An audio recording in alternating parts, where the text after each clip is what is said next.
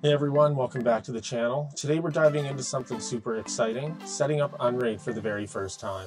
Whether you're looking to build your dream media server, a reliable backup solution, or just need a solid setup to store all your files, unRaid is an awesome choice. In this video, I'll walk you through the entire process, from installation to getting it set up and running, so you can hit the ground running with your new setup. So grab a coffee, sit back, and let's get started on turning that old hardware into your new powerhouse server. Let's go.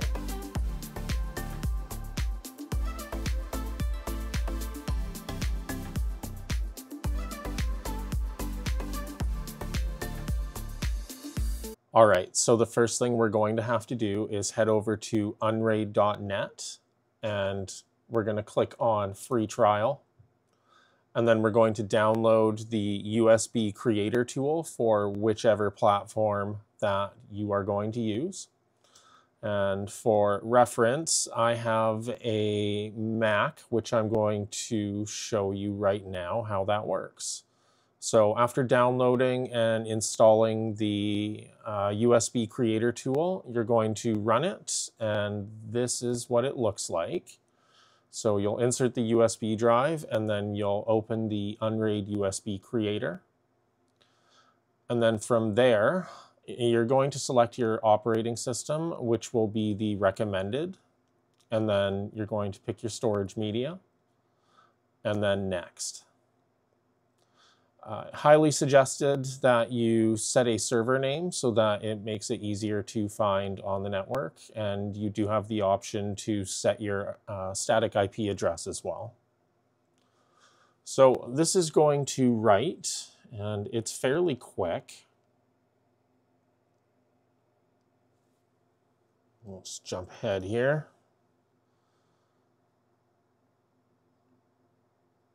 And that's pretty much it. So if you are going to be running unRaid on equipment that does not have UEFI, you're going to go and open the USB drive, and you're going to double click on the Make Bootable. From there, you're going to not permit UEFI boot mode. Enter your administrator credentials for your computer, and then it's going to go ahead and make this drive bootable for a legacy system. All right, so now that that's done, you'll want to get that inserted into your server that you're building or have built or repurposing. And you're going to make sure that your USB drive is the boot drive for your system.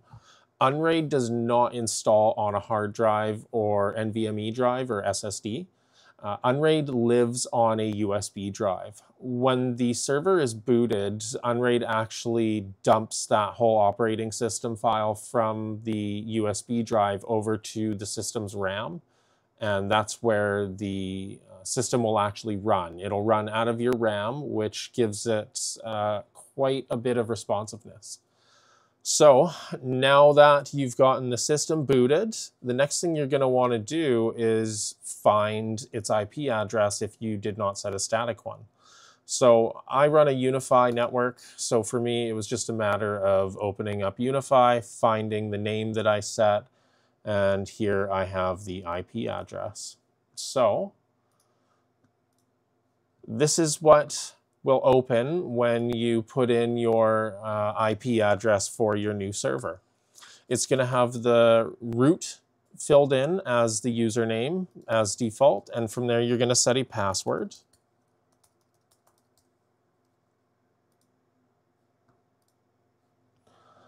And then now you're either going to start a 30-day trial, purchase a key if you so desire, or redeem an activation code that you could have gotten from a promotion, or you can recover your key. So I'm actually going to recover key, and this is the key that was already on this system. So I'm just going to recover. I'm going to copy this, go to my registration, and I'm just going to paste in that URL and click install. And that's it. Because this is a demo system and I've already had this key installed, I recovered my key, but what you'd want to do is start a 30-day trial and then click confirm, and it'll ask you to create an unRaid.net US or unRaid.net account. So we're going to get out of this and go back to our system.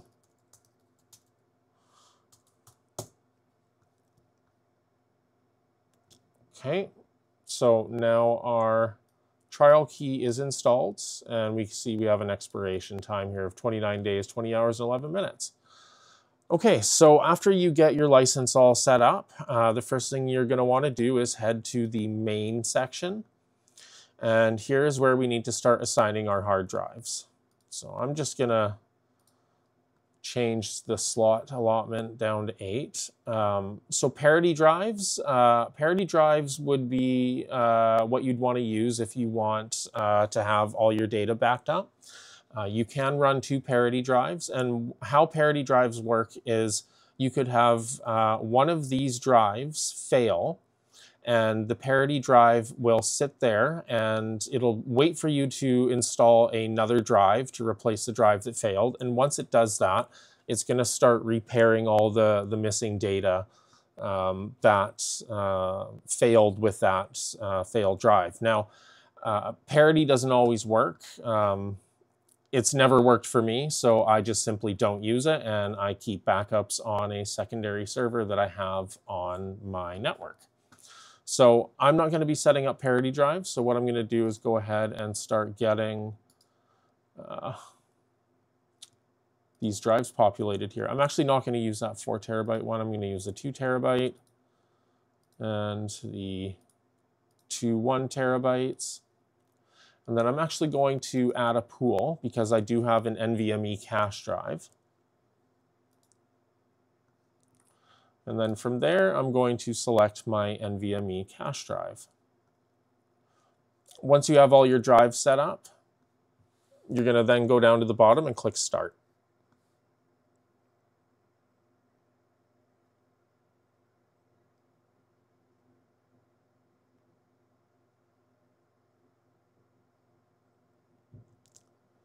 So unRaid is mounting the drives, which it's done here. And it is going to basically allow us to start accessing these drives. Now, the great thing about unRaid is that you can put any type of drive or any size drive into the system, and it just makes it show up as one big drive. So in this case, we've got 3.99 terabytes. And then 250 gigs of cache space. So I'm actually going to go ahead here and just have a look at the cache here. No, don't need to change anything in there. So the first thing I'm going to do is I'm going to open the flash drive. And what I want to do is I want to set the default boot mode into unRaid GUI and then apply. And then the next thing I want to do is go over to settings and then disk settings, and I want to enable auto start. So if the server ever restarts or there's a power failure and the system reboots, that the storage array will come online automatically. So now that we've got that set up, the next thing we want to do is go over to our users, and we want to create a user to start accessing the server. So bear in mind that users cannot access the administration page, and administrators cannot access shares on the network. So you have to set actual users for the system. So I'm going to go ahead and set a user and password. And I don't want to save that. And the next thing we're going to do is create a share. So click Add Share. And just call this tester. And what I want to do is set this to write any files to the cache drive first. and then copy them over or move them over to the mechanical drives at night. And what that does is it allows me to have the best speed possible because cache drives or the NVMe drives will always be faster than mechanical drives. So the next thing I need to do after creating this share is I need to export it so that it's visible on the network. I also want to make this share secure. So I'm going to remove it from public, which does not require any user or password to access it. And I'm going to change it to private. After I do that, I'm going to hit apply. After that's applied, we're now going to have the option to give our network users access. So I want to make this a read and write share. So as we can see, guests have no access. So now we need to access this. How are we going to do that? Well, let's head over to our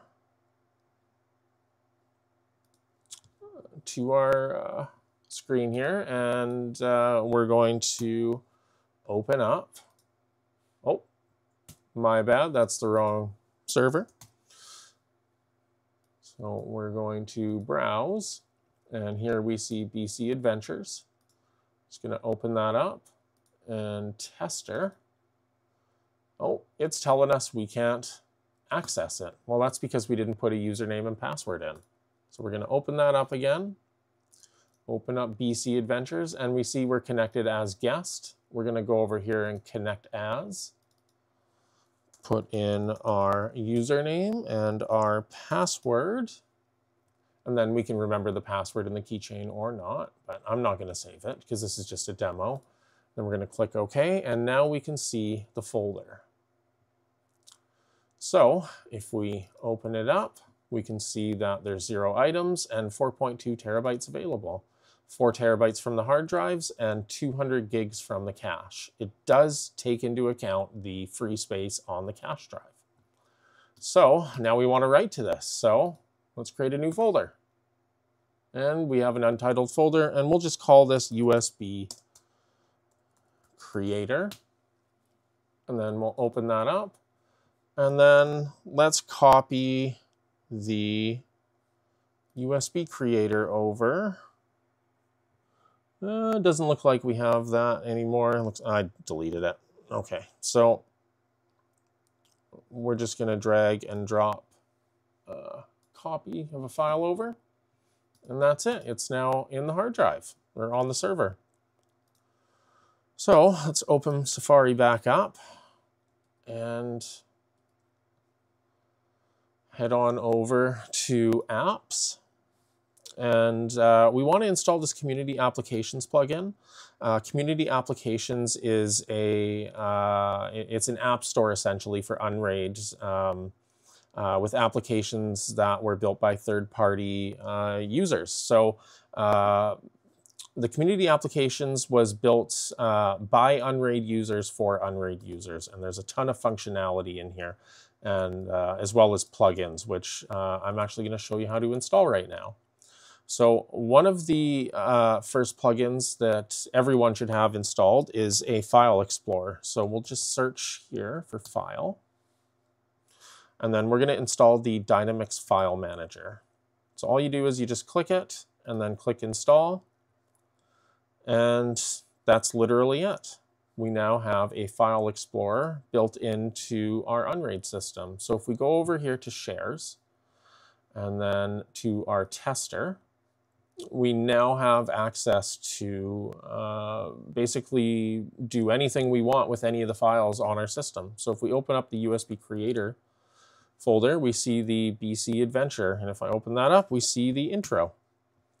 So we can manage our files from within the unRaid administration dashboard. So if I click this and then delete and then start, well, now that's gone. So if we look back at our folder here, that file is now gone. And just to give you an example, if I create another folder in here, and then we open back up Safari, we can, well, I guess I have to refresh this. If I give this a refresh, we can see that untitled folder. Next, let's set up Docker. So let's head over to settings. And then we're going to go to Docker. And one of the first things I like to do is disable Docker. Even after a fresh install, we're going to disable. And then the next thing we're going to do is delete the vdisk.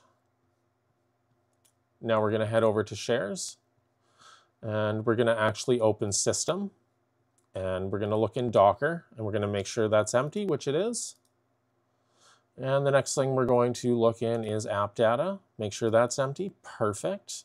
All right. Now we're going to make sure app data is strictly only writing to the cache drive. So let's open up app data and we're going to change this to cache and apply. The reason we're doing that is that Docker containers and the environment that they live within is stored in your cache. Now, if you don't make sure that your cache drive is set to an NVMe or SSD, the performance on your Dockers is going to be absolutely terrible. The next thing we're going to do is we're going to make sure that our virtual machines are set to the cache drive as well. So you'll open domains and you'll change the primary storage from array to cache if it's not already set to that. So now if we ever decide to run virtual machines, they're going to live on our NVMe or SSD drive, and we aren't going to have to worry about the slow speeds of a mechanical drive. So we're going to head back to settings. We're going to go back to Docker. And we're going to change the Docker vdisk size from 20 gigabytes to 40. The reason we're doing that is because I have found over the 7 or 8 years I have been using unRaid, 20 gigabytes is too small, and it's really easy to make an error when you are changing the size of your vdisk for your Docker. So I like to just get this out of the way first.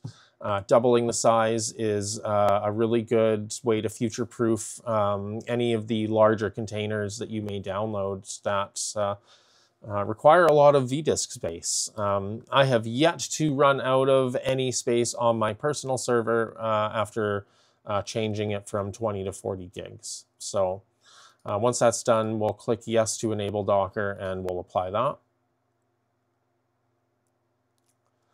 And what that's doing is it's creating a virtual disk for the Docker image. So if we go over to Docker here now, we can see we don't have any Dockers. We will actually set that up in the next video.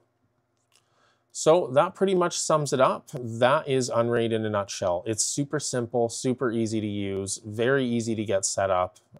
I have actually found this to be way more simple to set up over FreeNAS or TrueNAS. One of the other servers that I've really enjoyed working with was QNAP. However, I just found their hardware to be a little overpriced and a little too locked down for my liking. So unRaid is a great option.